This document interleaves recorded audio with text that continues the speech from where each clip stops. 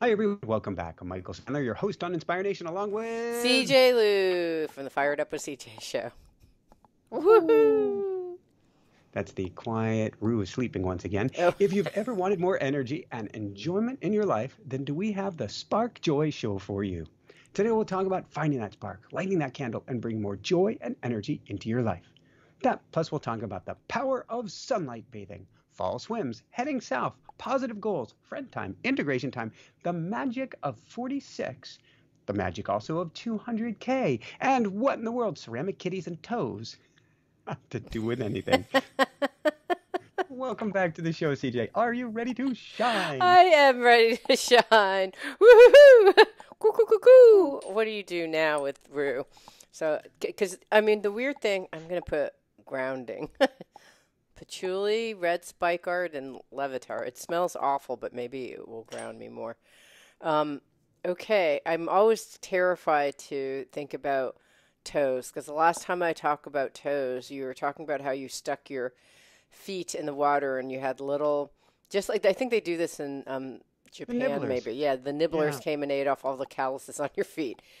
So that's the last time we talked about your feet, Well, Michael. this time we're visiting the in-laws for just a couple more weeks, and they I was in the bath in their bathroom, and I'd put out an extra towel for us to dry our hands in the morning. I've got big hands, and so I need a big poofy towel or my hands stay wet, and so I use the towel. The towel rack thingy starts to fall off of the counter. I grab it, but the towel brushes a ceramic cat toilet brush holder, and it tips over and breaks over my foot.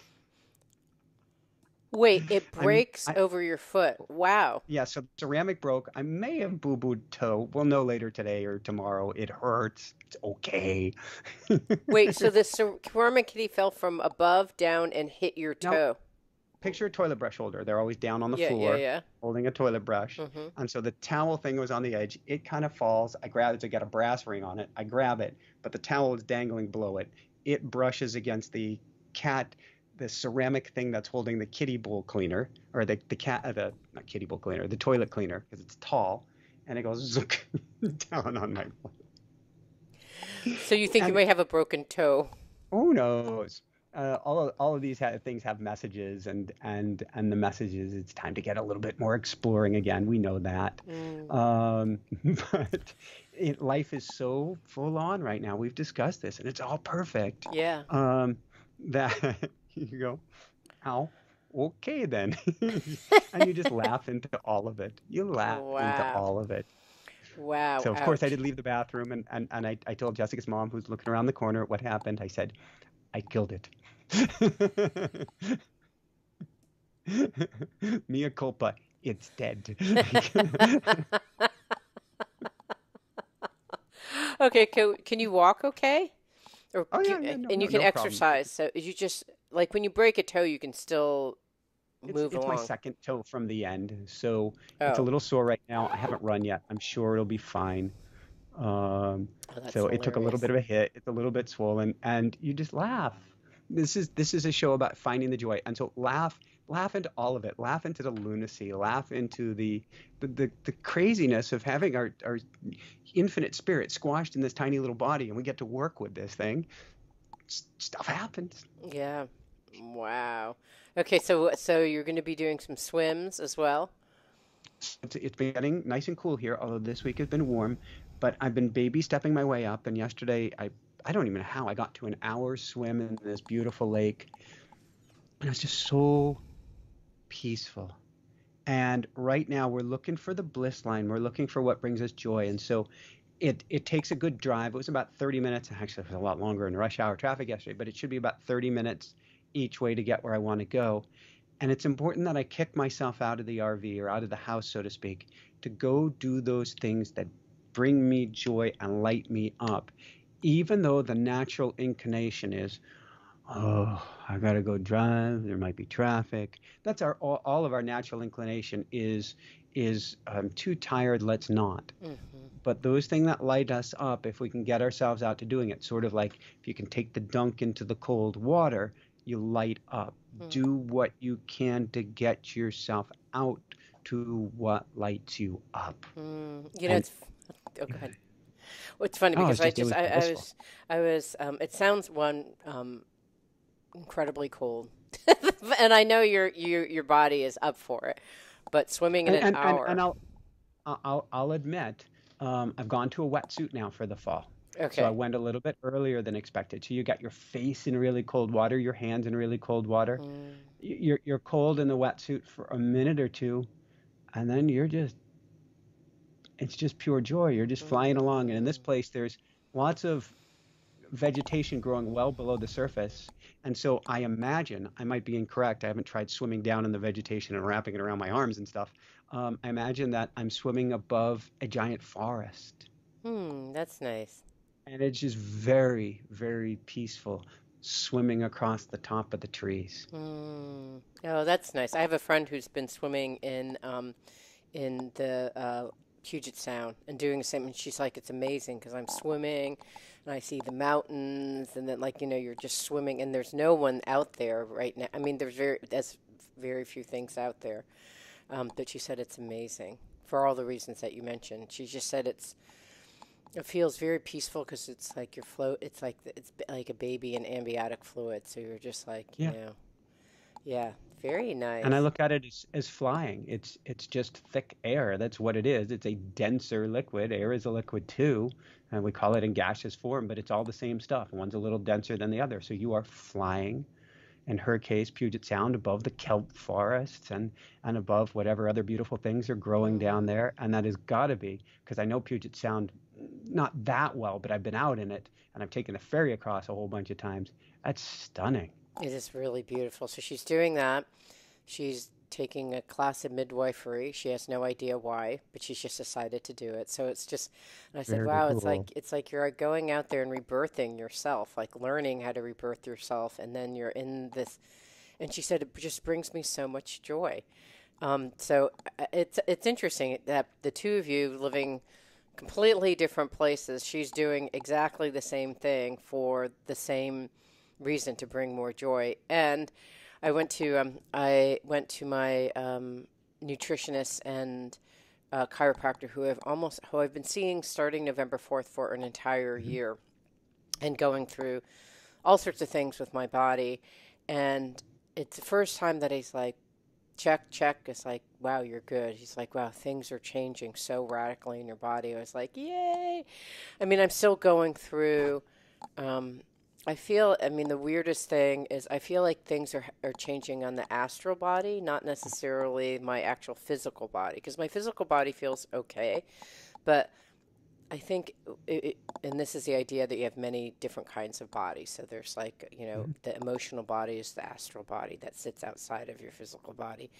And I feel like all the changes are happening on my astral body. And even those are kind of settling down. So it's crazy. And I said, how, and I was trying to guess, I'm like, what is happening to me? Do you have any theories? Because he doesn't work like with a lot of clients like me. He has kind of more Mhm. traditional, like my back hurts. I threw it out when I was running, that kind of stuff. And he said, and I said, my theory is that, I'm changing on the astral body. He's checking. He's like, yes, you are changing on the astral body. And as collectively we're going through these things, I am a magnet because still within me is um, anxiety and fear. And so anytime anxiety and fear is in the collective, it still grabs onto me. And I need to clear it. And I actually don't have any more personal content that's creating anxiety and fear. It's just content that is unknown and clearing it. And it's hard on my body. And he said, well, maybe one way to think about this is to not think about. He said, so he who is a practitioner, a national doctor, is saying, I'm rethinking because people go to the doctors, they come in because something is broken and they want to be fixed, and so they focus on the symptoms without thinking about like a different cure aside from going to a doctor. And he said, I what you want to do is focus on nature healing this on its own Mhm. by itself and not interfering with it. and to focus on love and joy. So it's a similar kind of thing that I think you've been doing all along, but the the addendum to it is, and they do this in coaching. You try to actually think of a positive goal, not a negative goal. So it's the whole Right. manifestation. It's focusing on the positive thing you want happening versus the negative. But if you just focus on joy and love and light and peace, serenity, space, whatever it is that you want, just focus on that in your life and building up around that. It's just a different way of approaching the problem.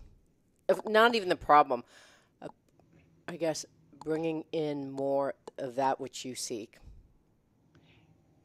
I love the parallel here. So I started over in South Dakota a few months back, and now we found a good practitioner here, a chiropractor who does these other techniques as well. And I am seeking to get my body back to its most natural state, get it back Mm. to a state of perfect health. It's not that things are wrong. I'm not going in because things are wrong. I want to make them more right. Mm-hmm. and and that sounds like what you're doing. And I was asked, I don't think it was him who asked, but it was somebody who asked recently, why didn't you do this before?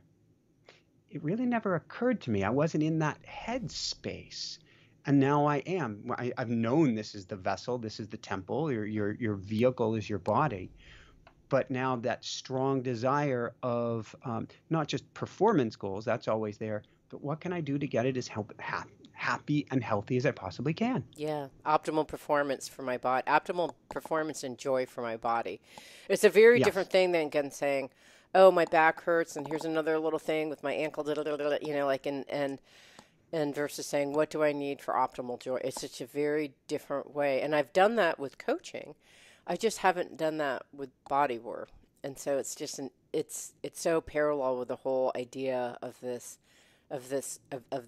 premise of this show today is about finding joy versus getting rid of pain.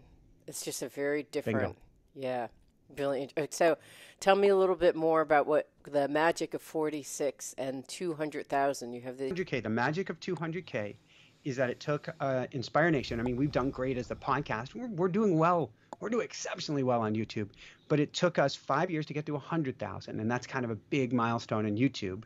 And 5 years to get to 100K subscribers. And then a year and a half more to get to 200,000 subscribers. wow, that's pretty So fast. But that's because you focus a lot on kind of fine tuning everything in the last year and a half. fine tuning everything. And our YouTube live events, which we have every Sunday night, which were until, I don't know, 3, 4 months ago, a couple thousand people watch it at once, and then you get maybe Wow. 10,000 watch it total. Now, 6,000 come together at the same time, and you have at least 20 or 30,000 that watch it in just a couple days. Wow. Um, and that's just on this huge curve of focusing less on, um, we'll call it as a positive, focusing on what energy can I bring to each show? What's the Mm, energy I want to bring tonight? And how can I transmit that energy? And mm, as I'm doing that, because that's what we need more than anything, that's what today's show is, Sparking Joy is about going to the energy. mm. Yeah, I think that's great. Well, so first of all, congratulations again. Super exciting to get to 200,000. That is a huge milestone, Michael. I, and also to have that much trajectory growth during a year and a half because you've been just trying all sorts of different things. But it's interesting to think of like, you've been doing a whole bunch of tactical things too, right? Like you shortened your videos, you've been like amping up the video editing. Is that Yep. right during that year and a half? But mostly what you're We saying tried the is, shorter ones, didn't work. We tried another version of short ones, couldn't get that to stick. A lot of it because of the bandwidth we have as the team. mm, Went for just me only shows, couldn't get that to work. Working even more on thumbnails and titles, that's been helpful. Releasing some compilation shows, those have been decent. Releasing some of our original shows again, digitally remastered because nobody will find them from 6.5 years ago in the vault.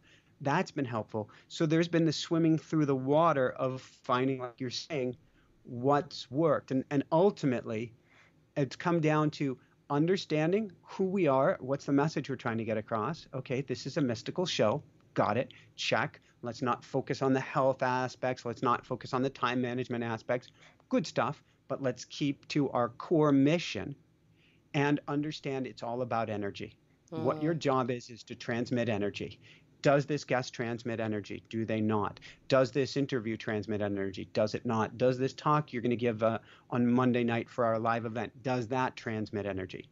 mm, Focusing on the energy, like focusing on the joy, changed everything. wow, isn't that fascinating? So it's just really, really not focusing on the goal, but the most positive aspect of the goal, which was energy. And not surprisingly, I'm going through the same kind of thing where I thought I have to actually redo my whole website and just redo the whole show because it's not in alignment anymore. I can just feel it over the last Mhm. year. It's just the guests that I'm having on, I'm not finding it, I'm not excited to get on the radio show and talk to folks. I think it does transmit something, right? It transmits this kind of, I don't know how to It's a describe it. challenge because it's what if you're having a bad day and you have an interview, oh boy. If you're not really into the guest, oh boy.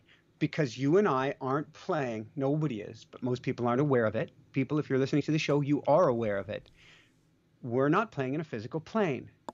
We're playing on the astral plane. We're playing on Mm-hmm. the other side of the veil. Mm-hmm. And so if it's a guest where you've heard it already before, if it's a guest where you're propping up their energy, if Mm-hmm. it's a guest where it's just not lighting you up, it ain't lighting up your audience either. I'm sure I mentioned last week that I completely blew up a show before. A big part of that was energy.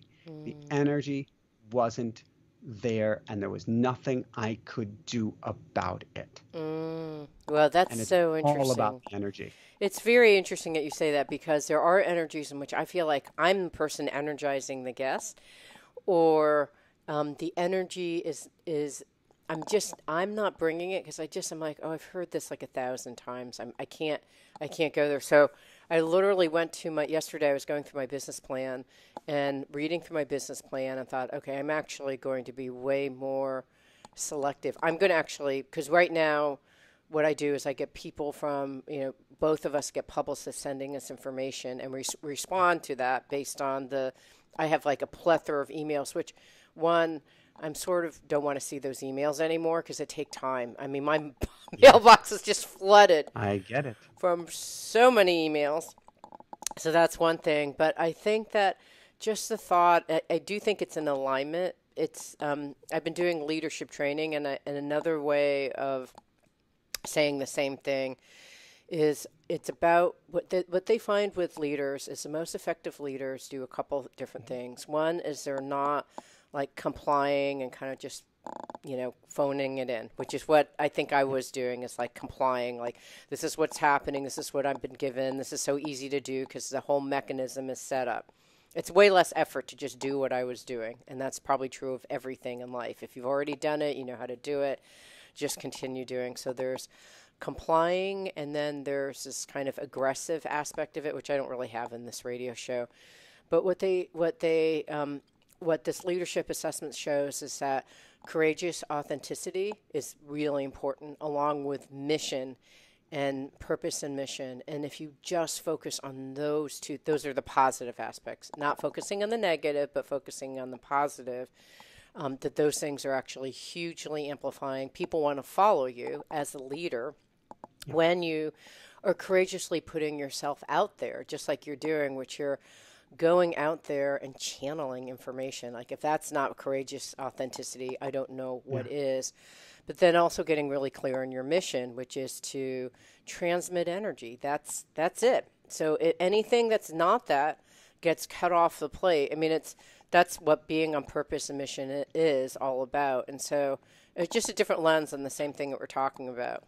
I'm going to go way back when I was in my MBA program, all the way back at the turn of the millennia. And I read a Harvard Business Review on Firestone tires. And Firestone tires had something like a 95% approval rating. It was really good. And management says, We want to see if you can do better. What can you do to focus on making everybody happy? Mm-hmm. And what happened? Their numbers of customer satisfaction went way down. What? To make everyone happy? You mean customers Yes, happy or because they employees happy? focused customers. The customer satisfaction went down because they focused on the 5% who were unhappy rather than being true to their core mission and focusing on those who were happy. Oh, And wow. so Isn't that they got fascinating? off center. In other words, what you're saying is fearlessly be you. That'll bring along 90, 95%.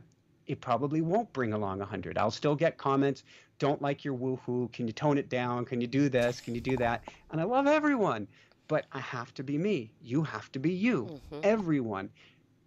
It's the hardest thing because we're taught the what is it? The tallest nail gets hammered down. We're taught this lifetime not to be you. You could be your Mm-hmm. Hollywood version of you as long as you're being somebody else, but you can't be you. Right. But since it's an energetic game, the only time that your energy is going to resonate at max is going to be in harmony with the universe is when you're you and nobody else. Mm-hmm. And so as soon as you try to please everybody by not being yourself, by dimming your light or changing your frequency, everybody can sniff it out and runs. Yeah.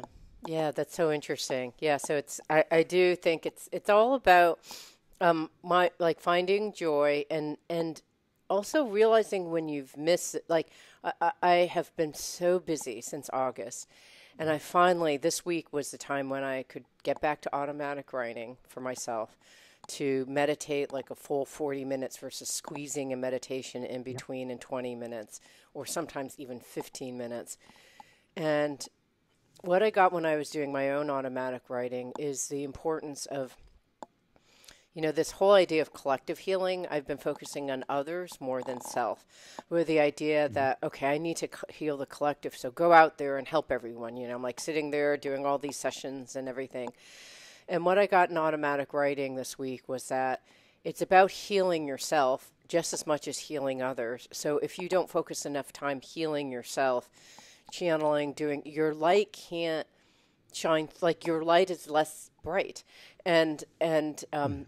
and it's interesting because when I'm meditating, I think I told you, I don't know if I told you this last week, but when I'm meditating now, there's just a stream of light that comes in while things are being released. So there's just a simultaneous like streams of light coming in. And sometimes I'll open my eyes like, is it sunny out? Because there's just all this light that just automatically comes in and stuff being released. And I'm learning how to release the stuff with more gentleness. It's going to come out, and I tried to like eliminate it. It can't be eliminated. I've tried. I tried to like change my mindset so it's like energetic changes will happen painlessly and effortlessly.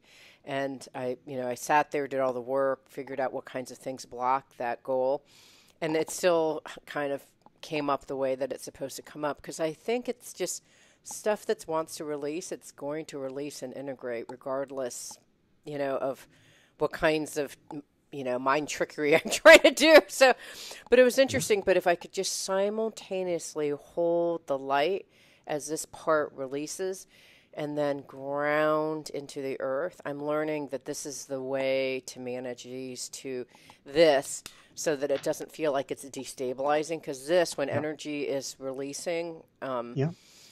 I guess a purification process where you have stuck energy when it releases, you can help calm yourself down to help it settle, right? You don't have to keep on, letting it go crazy unless it wants to.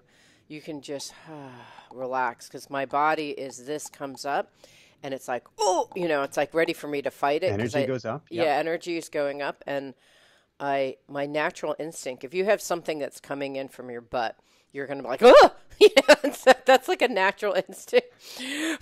just, but to just like, okay, I allow and relax. I can have it come up and it's a shaking like earthquake, but relaxing back down into it and not making any narrative associated with like, what is that? How come it's happening? Why is it still happening? I did this work. Blah, blah, blah. It's just like, release it, let it go down. It's just energy that is coming up to heal and to integrate. So shake up a dirty, little jar full of sand and you keep, or dirt, and you keep on shaking around, guess what? It takes a lot longer to settle. So just, Yeah. it comes up, if there's anything you can do, it's just to relax, to let it go. And then to also allow the light to simultaneously come through. So it's just been very interesting during my meditation because it is allowing the joy to be in there and to relax as things break apart. It seems like the theme of this last couple of years. I like it. We've been spending time, Jessica and I, when the sun's out, and the sun has been out for a day now, which is, thank God. I've been counting the hours of sunshine, and since we're in the wet side of the country now, there hasn't been much sun in months, and we're going and sitting outside. We hit a 2 week stretch where I counted, well, 3 hours for 13 days and then 4.5 hours for 14 days of total sunshine. But now it was out for quite a bit yesterday. It's out now. And so we're going and sitting on the earth, grounding, at least getting the feet on the earth, because I mentioned it's very wet here. So at least getting the feet on the earth, but spending that time not trying to get a tan, but soak in the energy of the sun and then ground down into the earth. And it's kind of a balance of those two as well, allowing the natural grounding property, the earth, to take care of the energy. Yeah, it's really important. I think it's integration. It's about integration, and Mhm. it's funny because I had 3 days of clients earlier in the week, and I've had such magical things happen with clients. It's actually unbelievable the kinds of magic and transformations that have happened. And there was a part of me that was expecting the same thing to happen during. I'm kind of at the halfway point now with some of these clients. And I was expecting, like, I wanted some magical Drake transformational thing to happen because a lot of the way that my system runs is there's always like some gigantic thing kind of like filtering through, and it happens a lot with not a lot of integration time because my system can assimilate things pretty quickly. Um, and I was wanting that, and I noticed I was sad after, like a little bit disappointed after my coaching sessions because that wasn't happening. And then I thought, why am I disappointed? Oh, it's because I have an expectation that every time I'm going to meet with a client, something like grand and Yep. transformative will happen. And I realize whether it's my client or myself, integration needs to happen because you can have these grand experiences, and if you don't integrate it all, it still matters, but you're not stabilizing in that new state of being by doing the integration time. So so once someone, and instead of being happy, because when I really think about what was happening on session 3 of these 6 sessions, is that they were telling me I've done this change and I'm integrating it and things are working. I'm practicing and I'm changing and I'm practicing and I'm changing. And I, it was just a mindset. The only thing that was unhappy was my expectation that something transformative and miraculous would happen. So even in coaching, like Yeah. you can do all this work on yourself, and even still, like you can see how your expectations and judgment of yourself, or judgment really of I don't think it was intended, but like there's underneath it is a judgment, like you should be transforming now more. But it's like there needs to be integration time where you're lying on the ground. And I know that, but I think that this is one of the things I'm learning this year about the importance of get big work done, take a nap to integrate, have like a crazy, set of days, lie on the ground like you and Jessica did. It's so important to do. And I don't think we give ourselves enough time because we're just kind of a go, go, go kind of Hmm. place. And so that seems to be the theme for me this week. And does it bring joy? I don't know if it's really a joy focused thing so much as being able to stabilize the gains that you've made. It's interesting, and I guess that would be my last point here for today. Is does it bring joy? It brings pause, and the pause gives time to enjoy what matters most. Because if you're given, this is the vacation challenge that people have, is you get an itinerary for your vacation, and you want to do to check things off the list, but you do so many things on the list, general it's a generality. You do so many things on the list that you're exhausted at the end of your vacation because Mm-hmm. you didn't build in the pauses. Mm-hmm. And so taking the time on the earth, which is actually to me very sweet, that time with Jessica just sitting there, even if the clock is going, you need to get to do this and you get to do that. And I'm like, wow, that's quite the addictive hedonic treadmill you seem to be on there, Michael. But I can appreciate things better if I put a pause in between them. Yeah. Yeah. Yeah. So I think the seek joy, also seek the pause. How about that as an amendment to the show? Seek pause and the pause. Pause and the joy. So did we get to everything of yours? I think you had positive goals, friend time. Did we miss something there? No, I think the only thing was just how seeing friends just brings me so much joy. I have literally not seen friends hardly at all. And so it seemed almost decadent to spend, 2 hours with friends yesterday, but it was so joyful. And what I noticed is that I've been trying to figure out what is the total number of clients and how to space the day. And Hmm. I've been able to figure out how to figure out my schedule. And it was, and sometimes you have to actually go off the road and like I went completely AWOL during this last from August to now, trying all different things like 9 clients in a row, three clients with a half an hour space in between. That also didn't work, and so now I feel like I have figured out. I've been fine tuning a recipe and finally have figured out the right amount that gives me like friend time, a little bit of meditation, time to eat lunch, which I wasn't giving my time. But I Important, think that it's yes. just about this is about it's another theme of I guess my theme is integration because it's about integrating all of these last couple of months learning and figuring out okay, well, now what do I do? How do I Yep. actually craft the perfect work week for me so I can give back but then also receive. So those are my tips for my finding. I think that that's finding joy for me. All right. Any last words of wisdom? No, that's it. All right. I think I'm good here. I would be a seeking joy machine and a seeking pause machine. We'll call it that. And you have to know. You don't have to do anything, but if you bring intention to it, you will find it. Yes. So for everyone out there, this is Michael Sandler and CJ Lou from the Fired Up with CJ show. saying, be well, have fun, seek joy, seek pause, seek breath, seek earth, and above and beyond all else, shine bright. Woohoo! Woohoo!